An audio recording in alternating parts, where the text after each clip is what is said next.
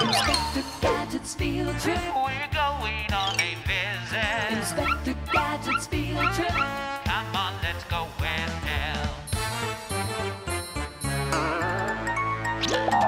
Inspector Gadget's field trip. What's that, you ask? What is it? Inspector Gadget's field trip. Well, no one wants to miss it.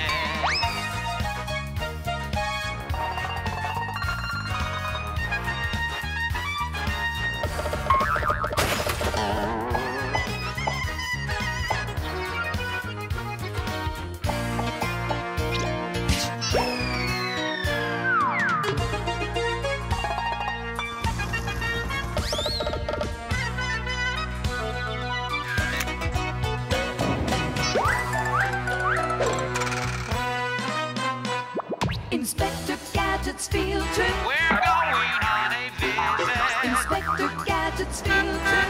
Come on, let's go with him. New places, new faces. Inspector Gadget's field trip. Inspector Gadget's field trip. Inspector Gadget here on another undercover assignment exploring the secrets of China. Of course, it's hard to keep a secret from 1.2 billion people. One of them is bound to tell. So grab your silk gowns and hop in your royal chairs. It's time to take an imperial ride through China, one of the world's oldest living civilizations.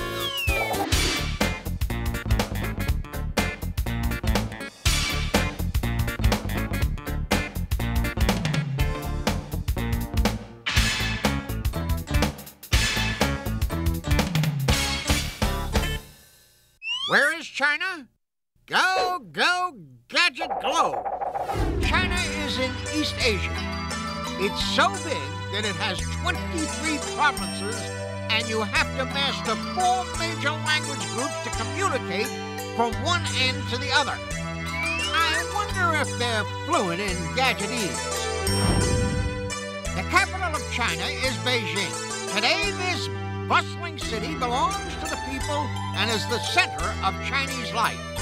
Beijing is so big, it has another city hidden inside of it. The Forbidden City is a walled palace where the emperors of China ruled for centuries. The emperor lived most of his life behind these massive gates. I don't have a Gadget Chinese kite, so go, go, Gadget copter. Every winter, the emperor would leave the Forbidden City in a royal procession. Emperors like to do things in a big way. The emperor would come here to the Temple of Heaven to honor his ancestors and pray to the heavens for a good harvest. 36 men carried him in his yunyan, or royal sedan chair. The chair was 12 meters long, 3.6 meters high, and weighed, well, a lot. Especially if the emperor had a big dinner. Emperors don't rule China today, but that doesn't mean you can't act like one. Here, a little boy gets an imperial ride in a palanquin, a smaller version of the royal chair. Wonder if they'd hoist the Gadget-mobile through the streets for me. Guess not. Wowzers! He's even got his own band. Aha! The Hall of Heaven, the Emperor's first stop in the temple.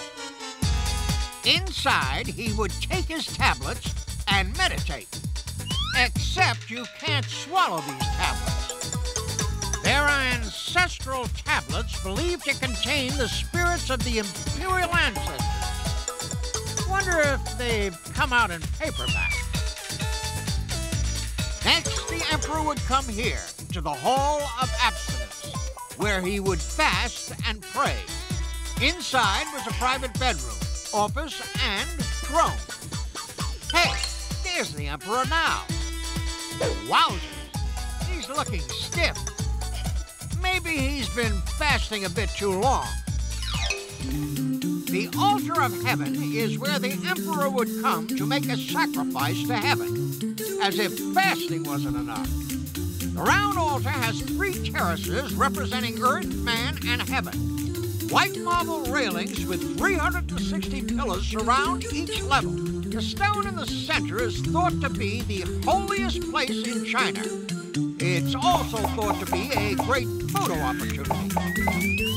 The emperor would also visit the Hall of Prayer for good harvest. Go, go, Gadget Neck! This temple is 123 feet high with 3 roofs glazed with over 50,000 blue tiles. There are 8 flights of stairs. The top one features these stone reliefs with clouds at the bottom for heaven, a phoenix in the middle for the empress, and a dragon on top for the emperor. Time for the Imperial Field Trip fact. The Hall of Prayer for Good Harvest is one of the architectural wonders of the world. That's because it's made completely of wood and not a single nail was used in its construction. Even Chinese emperors needed a place to go for a little R&R. So they built this park just outside the Forbidden City walls. Today, Beihai Park is the best preserved ancient garden in China. Small wonder only emperors were allowed to walk in it. Here's where the emperor spent most of his time. Jade Island. Wowzers! There's the White Dagoba, an onion-shaped shrine built for the Dalai Lama's visit in 1651. The White Dagoba stands 115 feet in the air. It's a great place to see the city of Beijing, or just climb up and down for the aerobic exercise. At the foot of the Dagoba stands Shenyin Hall. Its glazed tiles feature 445 beautiful images of Buddha, the religious leader from India who founded Buddhism. Aha! I see the famous 5 dragon pavilions in the distance. I'd like to get a closer look. Here we are at the 5 dragon pavilions. Built in 1602, the pavilions are connected by zigzagging bridges that, when viewed from above, look like the head of a dragon. Wow! Speaking of dragons, here's the famous 9-dragon screen that was built in 1756. It stands 5 meters high and 27 meters long, and once protected a temple entrance from evil spirits. My feet are dragging just trying to get around it. When the emperor's feet were dragging, he would come here to the Jingxing Zai, or Studio of Rested Heart. Here in this garden within a garden, the emperor had time to rest his heart and his feet. The halls of the studio are all connected by the Fan Bi corridor, a traditional Chinese covered walkway. Wowzers! It's our lucky day. Looks like the emperor's having a garage sale. Let's see, I already have a hat and shoes. Wonder how much he wants for those silk robes. Actually, the last emperor left in a hurry. He didn't have time for a garage sale. He didn't even have a garage. Jingguan Hall in the northwest part of Beihai Park was built in the 18th century for Emperor Guanlong to take a rest. By now, he should be fully rested. Inside are tablets displaying the handwriting of one of China's greatest calligraphers. In all, there are over 40,000 Chinese characters, which makes learning our 26 letters a walk in Beihai Park. Beihai Park is also home to a city that's definitely not for squares. The circular city, or round town, lies just across the water from Jade Island. You could go around in circles trying to find your way in. The oldest inhabitants of the round town are the trees. The hall which receives light is home to a priceless 5-foot-tall Buddha carved from a single piece of white jade. My keen sense of direction tells me that I've landed at the Marco Polo Polo Bridge, originally built in 1189 A.D. It's named after the famous Italian merchant. You guessed it, Marco Polo. The bridge is 770 feet long, and like most feet, it has arches. 11 to be exact. The railings of the bridge hold 140 stone posts crowned with 485 foo dogs. The foo dogs are half lion and half dog and serve to protect the bridge from danger.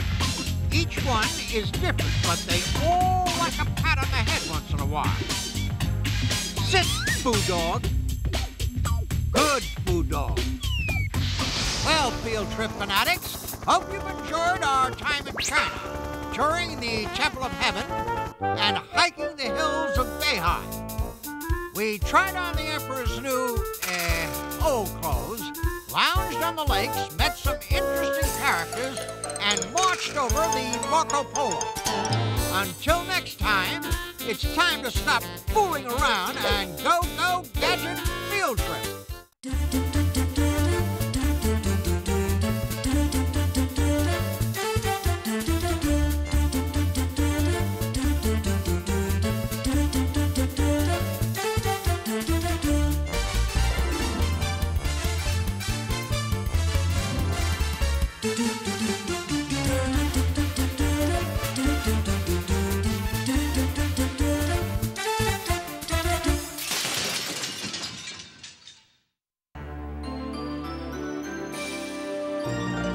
Beak.